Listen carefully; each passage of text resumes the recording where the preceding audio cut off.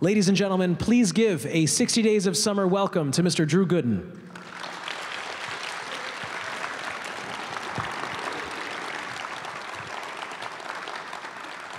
Welcome in, my friend.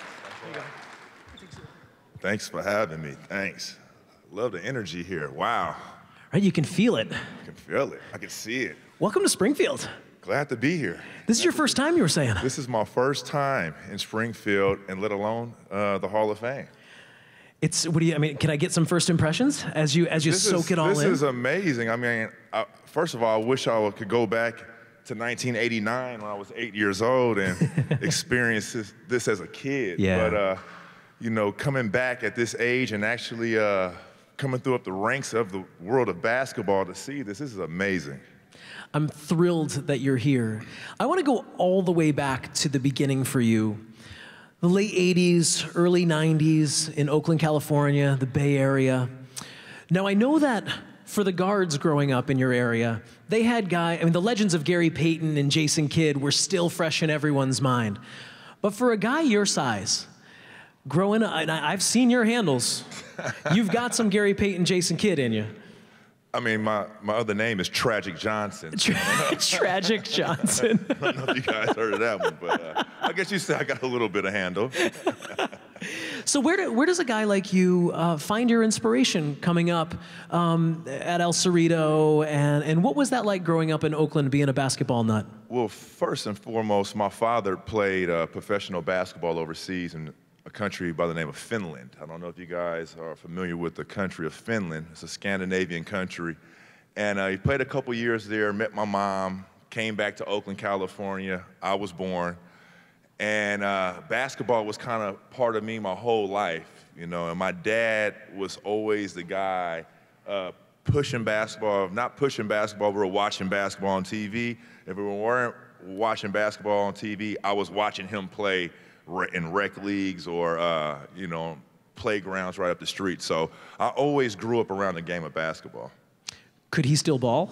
He can still play basketball at the age of 67. Nice. And he gives me a run for my money sometimes, but, you know, then I got to put it on him. Does he got that old man game? He tries to get low. He has old man by far game. He's like a 6'3" DeMarcus Cousins, put it that way. I love that image. A little scary, right? It's a little scary. Now, your senior year at El Cerrito, you take your team all the way to the state championship, lose to a guy named Deshaun Stevenson, who also had a nice little NBA career. But by then, your recruitment was pretty much complete. You had signed, sealed, and delivered. You were going to Kansas, going to be a Jayhawk. Can you talk about your recruitment? This was before the social media days, before everything was out. We had to wait and read magazines to find out where you were going. Yeah, you had to read publications. I know there was probably a couple magazines out there at the time that would rank high school players. And by far, I was never ranked on that list. Ladies and gentlemen and kids, I was always a guy that had to work very hard to be seen.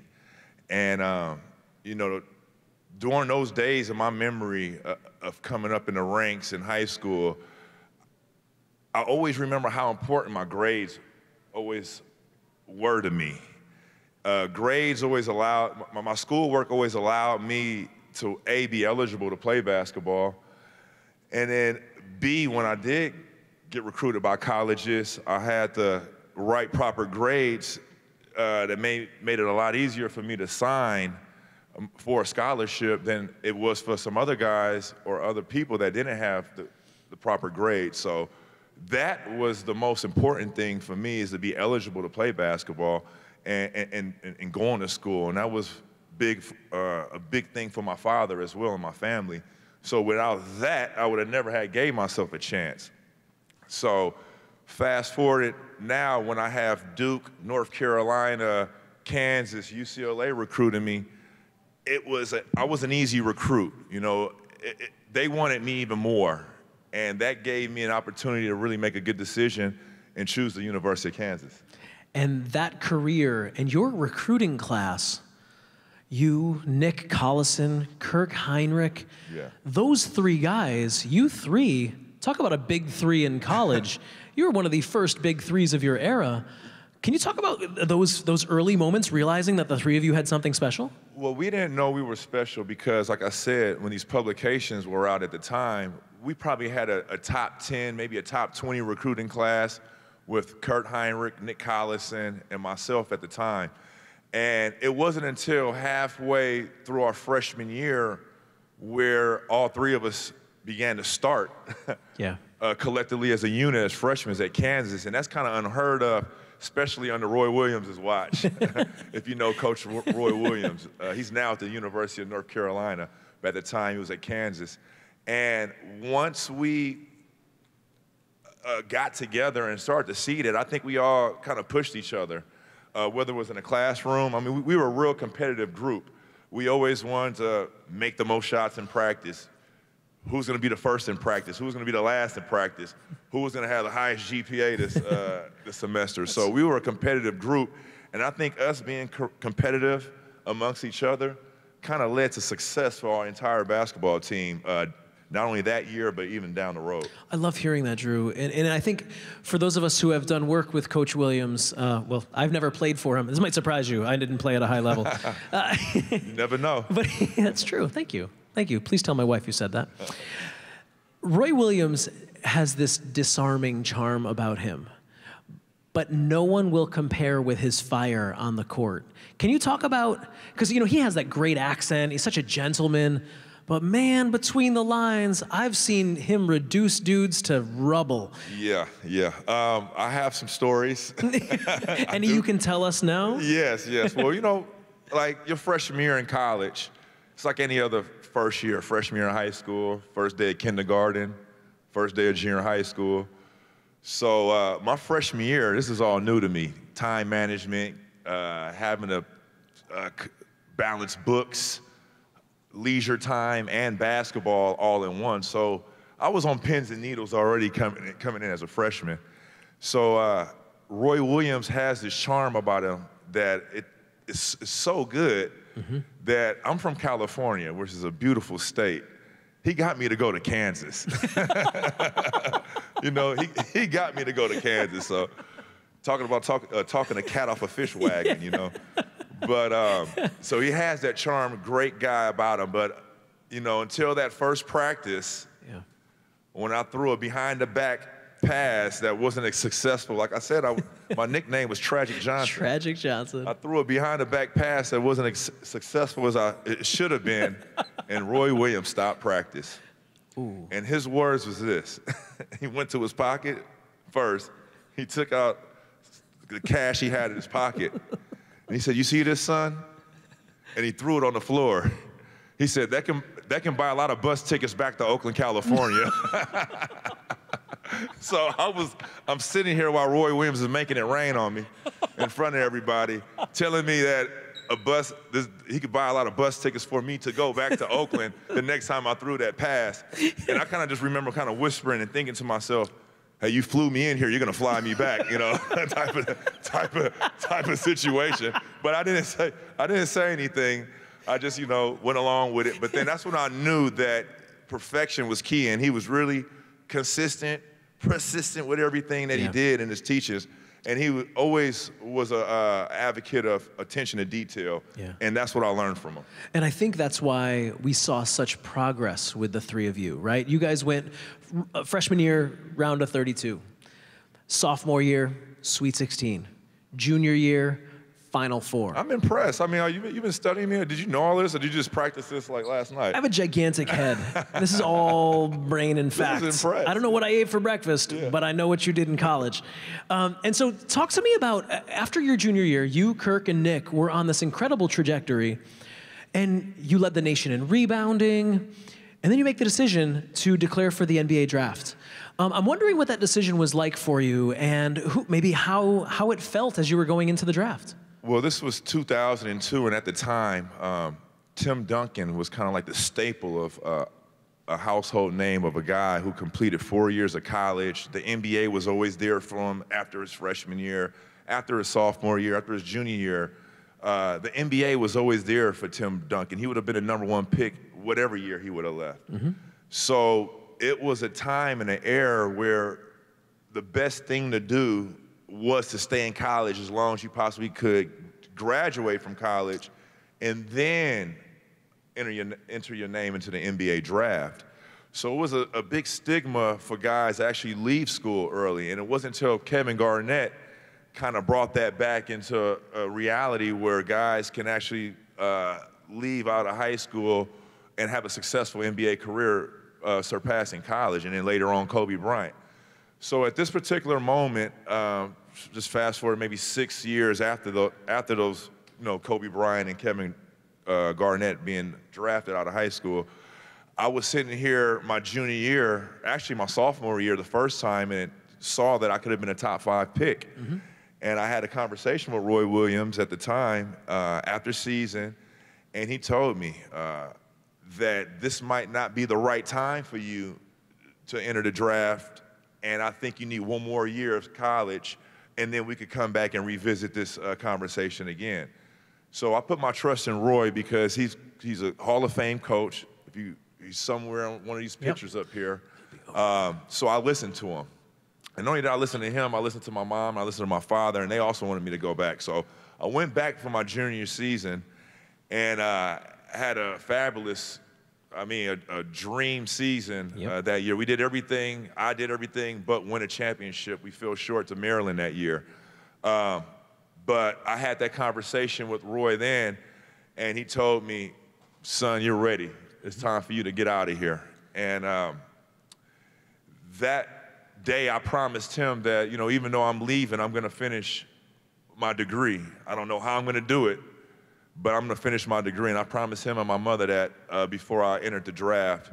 Last year, I was a graduate finally at the University of Kansas. Hey, congratulations. So yeah. It took me 15 years. It was one hell of a senior year because all 15 years was in the NBA, so.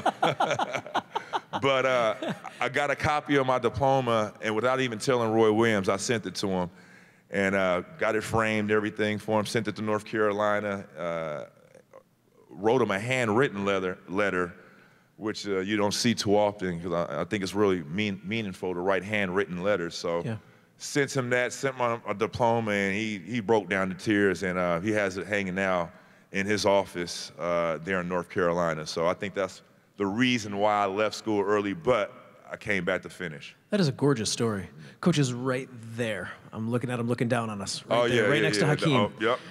Those eyes that threw that money at me that day. Yep.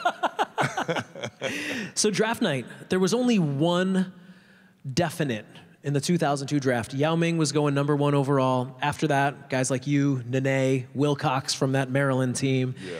Everyone, Jay Williams. And then it was just this sort of, no one knew after Yao what was going to shake out.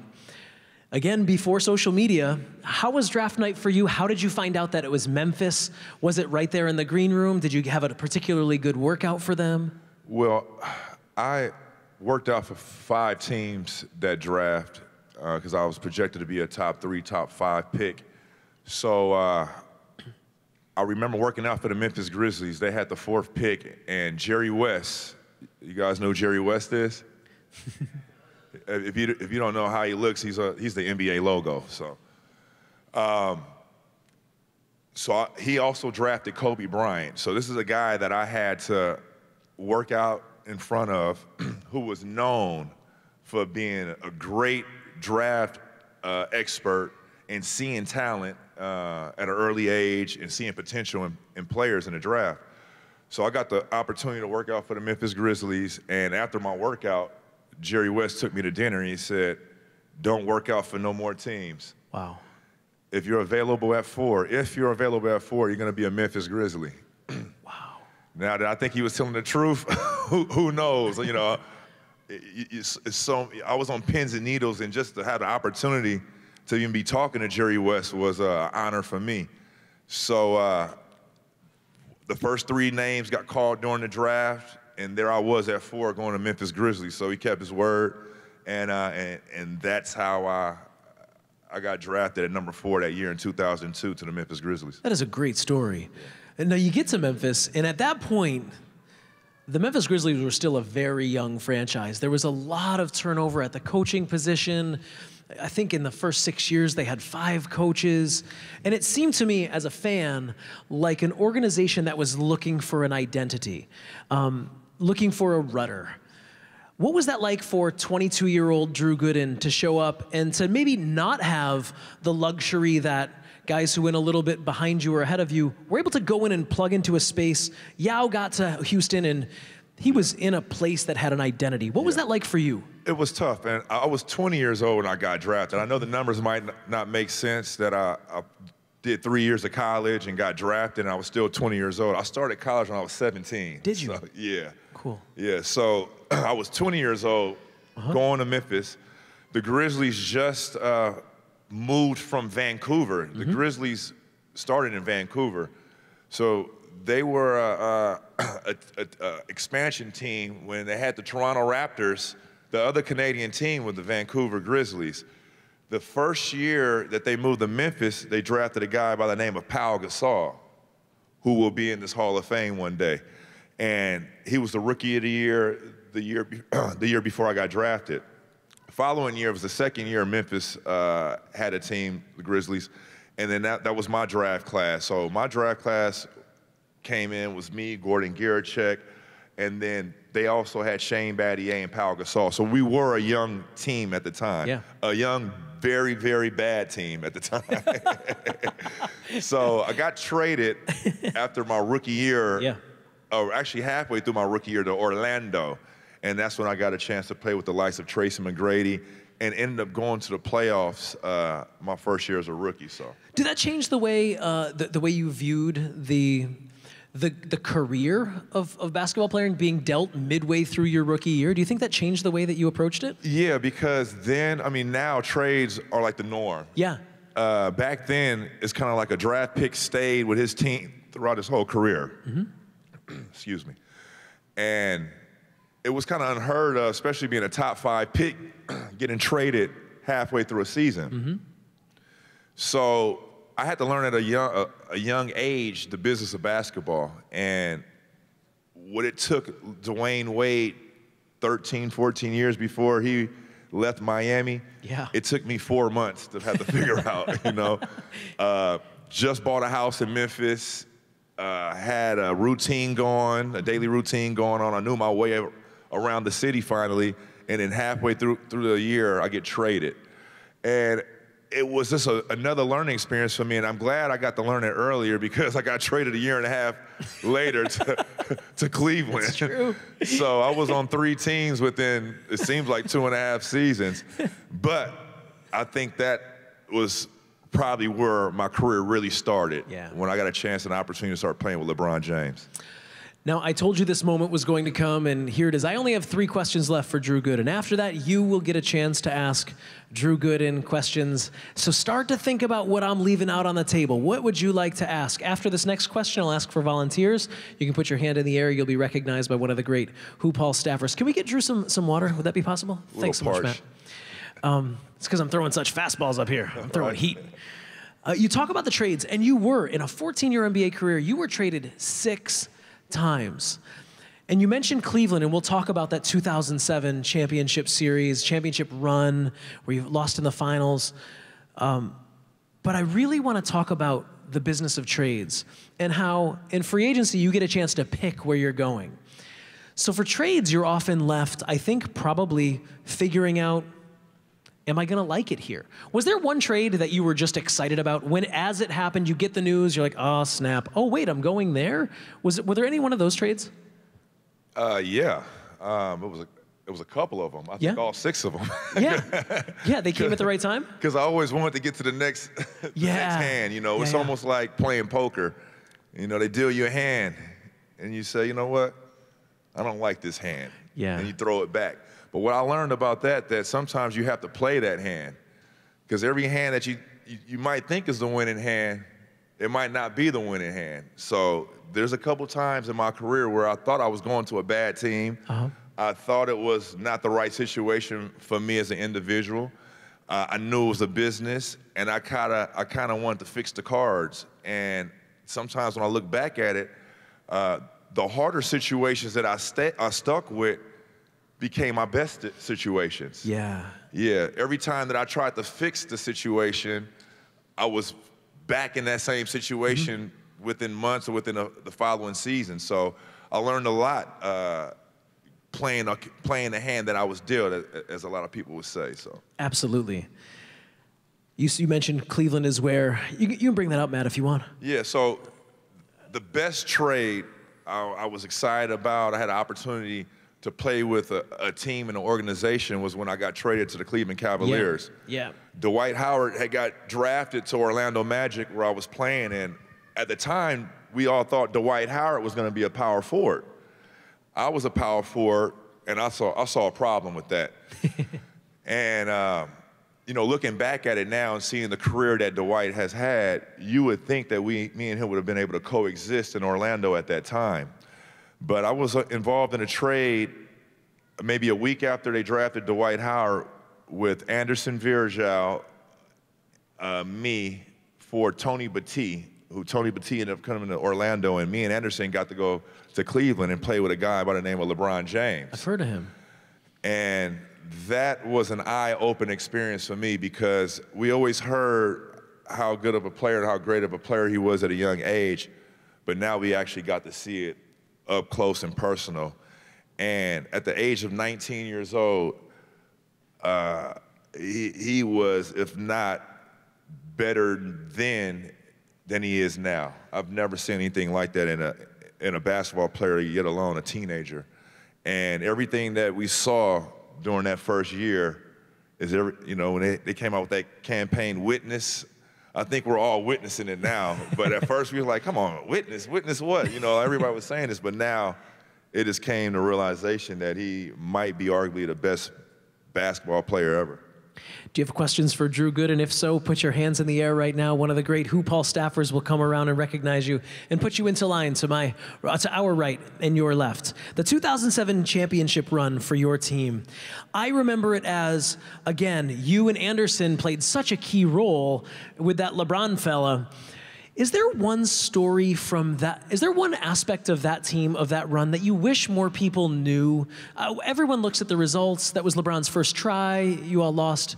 But what about that team do you wish people knew? I think a lot of people don't come to realization that, you know, basketball is real systematic. And Mike Brown, who was our head coach at the time, learned under Coach Popovich in San Antonio. So everything we ran the entire season was all San Antonio's offense and all San Antonio's defense. You see where I'm getting with this? Yeah. So this whole season, we run all of San Antonio's plays, all of their defensive schemes, and then we get to the championship, and guess who we have to play? The San Antonio Spurs. The San Antonio Spurs. So Manu Ginobili, I'm not using that as an excuse, but Manu Ginobili, Tony Parker, and Tim Duncan already won championships already. This is our first go around. So we're like a deer in headlights right now. Young guys finally got to the finals and have an opportunity to play against this juggernaut in the San Antonio Spurs, which, by the way, know all our plays. Yeah, as you're running them. As we're running them, all our hand signals. You know, so it was a learning experience for us to see where we got to, but where we needed to be. Yeah. And that series ended pretty quick. We lost 4-0. Yeah. That's when LeBron got the infamous sweeping of LeBron James and the San Antonio Spurs. But if you look back at that series, and I finally went back a couple years back and saw the film, we weren't that far away from making that a series. Right. I just think the inexperience and us collectively not thinking we could beat them, we kind of end up beating ourselves. Yeah. It's a self-fulfilling prophecy, right? And they knew our plays. And the hand signals. I love that. I had never heard that story before. My final question, Drew, you have a couple of awesome projects happening right now that keep you in basketball. The first, as I mentioned in your introduction, is you're playing for a championship this Friday, the Big Three, the Threes Company team out of Oakland, which has to feel awesome. And the other is the TV work that you're doing for Comcast Sports in Washington for the Wizards. Can you talk to me about the way those two things keep the fire burning for you? Yeah, so one thing when you're finished playing basketball, you know, we all try to transition to something, whether it's a outside passion that we like, whether it's philanthropy work, whether it's business, real estate. My thing was I love the game of basketball. I love talking about basketball. I love staying engaged with the game. So what better job was there to do than doing it on TV or holding the mic and doing it on the radio broadcast? So doing the TV now for the Washington Wizards, I finished my last 3 seasons of my career with the Wizards and had a good run. And now they think, you know, I don't think, I know that I'm part of that organization now and that history of that organization. So it was a good transition for me to still be involved with the team in some capacity and being able to still talk basketball and knowing those guys that are out there playing basketball like John Wall, Bradley Beal, who else is still there? Otto Porter. Mm-hmm. So having that relationship with those guys and now not just being on the bench, but being on TV and being able to talk about the game, being able to tell you what John Wall does in practice, being able to tell you the countless hours that Bradley Beal spends shooting every night in the gym. You know, I have that connection. And I think as an audience, you guys want to hear those stories. And I just love bridging that gap with fans in the game of basketball. And I would have did it for free, you know, and that lets you know that I love it. Are they going to push for the #1 seed in the East this year? I like how, you know, I think Boston yeah. has a big chance, and I'm saying that not because I'm here, but I really think you guys, Danny Ainge has done a great job, and I don't know who's going to play. I know there's going to be some mad guys on that team not being able to get in the same amount of playing time as they did last year, but I think they might be the deepest team in the NBA and for years to come with the draft picks available. But the Wizards, I think they're in my top 5 right now. They have some work to do. They just acquired Dwight Howard. I'd like to see how that's going to fit in the equation for them going forward. And then finally, the big 3. It's been so much fun watching that league. In fact, we had Nate Robinson here last month. He was talking about how it's great to get out and ball once a week with the guys that he used to play with in the NBA. That league is taking off for a reason. It's a great product. It's an awesome experience. Talk to us about it from a player's perspective. What's that been like? Well, last year I didn't play in the big 3. Does anybody follow the big 3 in here? Yeah, see, exactly, perfect, yeah. That's good, thank you. I mean, I was a fan last year myself. I had it on my DVR, watched the preseason all the way into the finals of last year, and it was just interesting entertainment because there's a window in summer where there's just baseball and nothing else, you know what I mean? And the football season's about to start, basketball season just ended. You know, other than the PGA Tour, I don't see what else is really out there, maybe the World Cup. So, and it's also a time for kids to still be out of school and to get to stay up late and come watch games on a Friday night till 11 at night, you know, or a Saturday till almost midnight. So I think it's a good way for kids to be even engaged, because it's not like a school night on a regular NBA schedule. So I think that is great for families to come participate and watch. And not only that, as a player playing in it now from the outside, looking in from last year, it's just I'm in a ball of joy right now. Just 10 weeks, 10 games, you play to 50, and people get to see you, and people still want that autograph. People still want to watch you play, and it's just amazing that the game of basketball is now, where you guys want to see us old farts play out there now, you know? Ladies and gentlemen, Drew Gooden. Yeah. Thanks. Now we get to the hard questions, Drew. I was layups. These are slam dunks here. So we're going to bring on the first question. For anyone asking questions, I have 2 requests. One, that you allow me to hold the microphone, and the other is that you introduce yourself to Mr. Gooden before you ask. Deal? All right, go right ahead, buddy. My name is Drew. I'm from I'm from Putnam, Connecticut. And Drew, how did you make the Washington Wizards? Good question. All right, I signed a 10-day contract for the Washington Wizards. And it was the first time that I had to ever be in that situation, not signing a guaranteed contract for the whole year. So I signed a 10-day contract, played well in those 10 days, signed a second 10-day contract, played well for those 10 days, signed for the rest of that season, and then signed a 3-year deal after that. So I was there almost 4 years. Thank you, Drew. It's a lot of hard work, right? I bet you're a hard worker too. Thank you, Drew. So, yeah, great question. Come on up, bud. How's it going today? Good. My name is Ben. I'm from Poughkeepsie, New York. Have you played any other sport besides basketball? Yes. Now, I love basketball, but I really, really love baseball. Like, I'm a baseball player at heart, and I always wanted to be a pitcher and first base, but when it got to like playing real baseball, I feel like I always got beat by the lefty. I always got beat by the left-handed pitcher. I always got beat by the left-handed glove on first base who could do the splits. Then I was like, baseball might not be for me, so I ended up playing basketball. But baseball is my second, I would say, secret occupation. Thanks, Ben. Awesome question. Well, they really teased you in Lawrence putting the baseball diamond right near Fog Allen, then. You had to walk by it to get to work. That's a bummer. Well, you know what? I played with, anybody know who CC Sabathia is? Absolutely. For the Yankees. We played Little League Baseball together, and I was better than CC, put it that way. I love that. Someone tell him. We're live right now. Someone tell CC. Hi, I'm Will. I'm from Reno, Nevada, and I'm wondering who else is on your Big Three squad?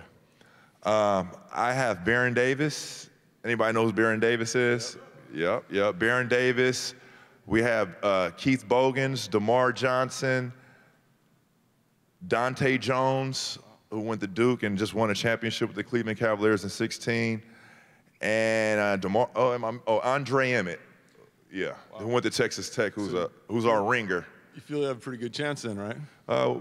We hope so, but we're playing against Team Power next this Friday, they have Big Baby Davis, Glenn Davis.